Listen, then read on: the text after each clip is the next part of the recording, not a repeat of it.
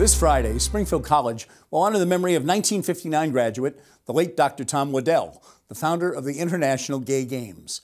Springfield College professor Marty Dobrow, athletic training graduate student Rob Kearney, and Jack Savoia, a friend and classmate of Tom Waddell's, came in to talk about the events that are planned and the man they are remembering. This is one of the greatest athletes in Springfield College history, maybe the greatest. Three-sport athlete in the rare trio of sports: football, gymnastics, track and field.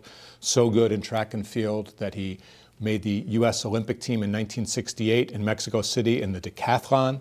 Itself, perhaps the most versatile challenge in sports, took 6th in the world.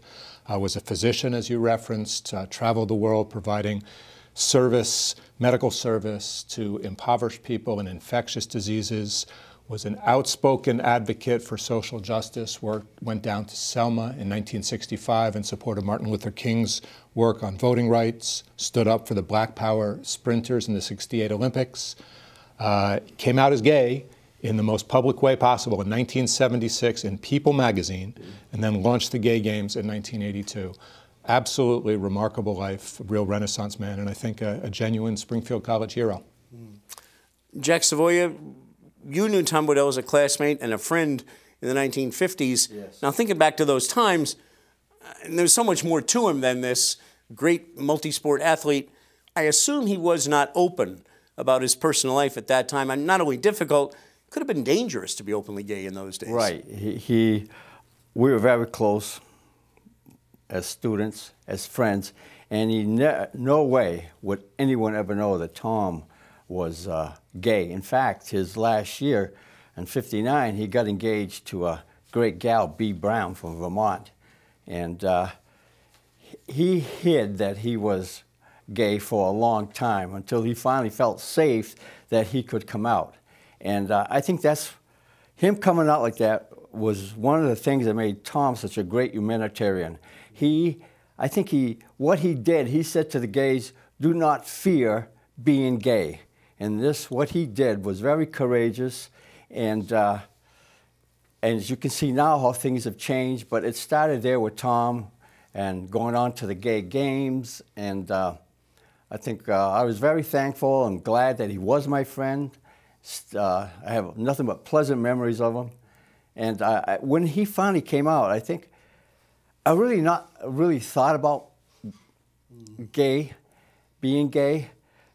When it came out and I saw it on the magazine, and I just said to myself, I just can't believe it. This is Tom.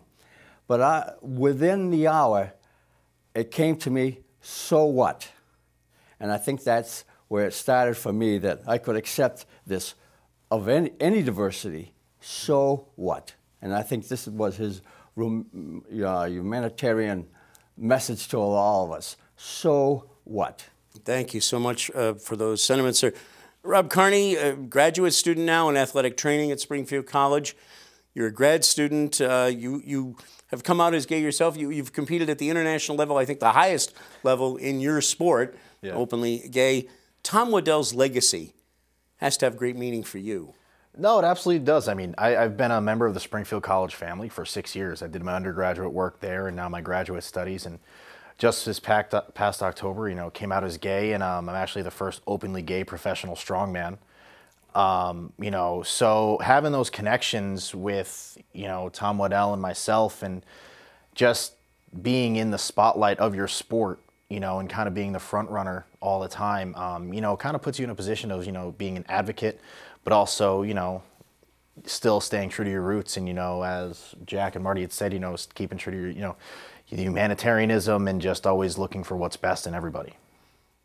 I'm going to pick up on what Mr. Savoia said. Have you found, and obviously I guess we'd have to credit Dr. Waddell as being one of the pioneers and one of the guys that broke down the barriers. In your case, people say, oh yeah, so what?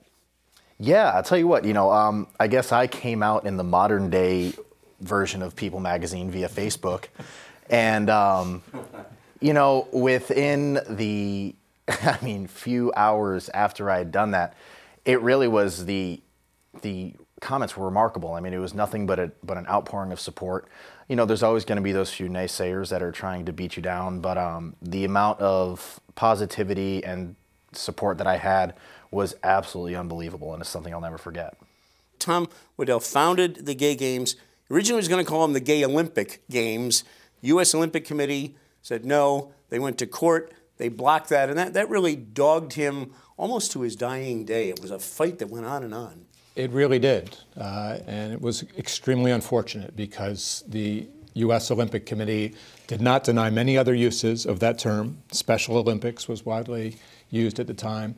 I think despite their protestations to the contrary, I think it just betrayed the real homophobia within that organization.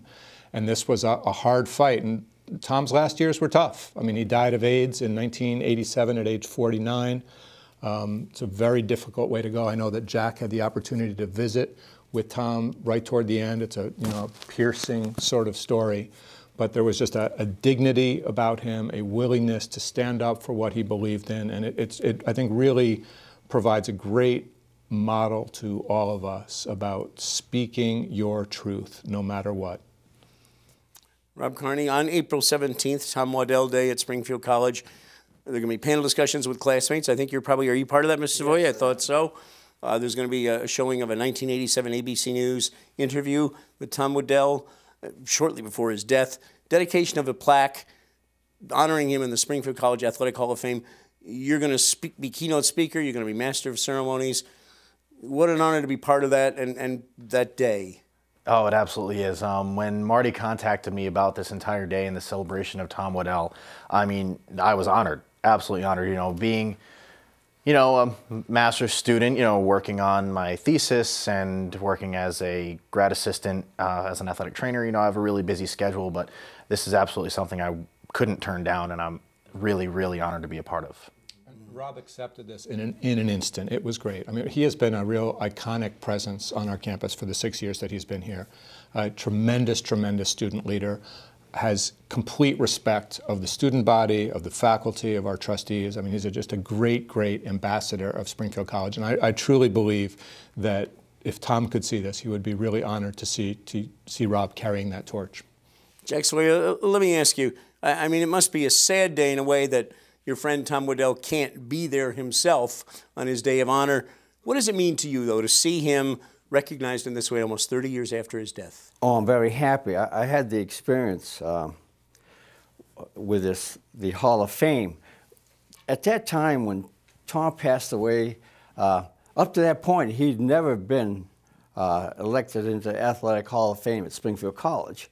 And the reason being, we were homophobic on the campus. And the last time I saw Tom, I made a promise. I said, Tom, you're going to get into the Hall of Fame. But it wasn't just me.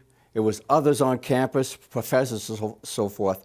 What it came about through Tammy and the Alumni Relations Office, what was changed was the method of choosing those that were on the Athletic Hall of Fame. We went to a board of just 3 people to a board of 9, which every year 3 came off and 3 new came on. And through that, we have such a wonderful, wonderful Athletic Hall of Fame now.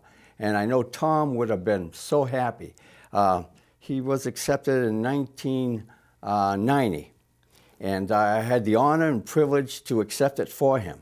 And what the big change from then to now, the plaque will also include his work with the Gay Games. And we've come a long way, Springfield College, and I'm so proud to be part of it. Well, Mr. Savoia, congratulations. You made your promise come true to your friend. Gentlemen, have a great day, April 17th. Thank you all for coming in. Thank you. Thank you.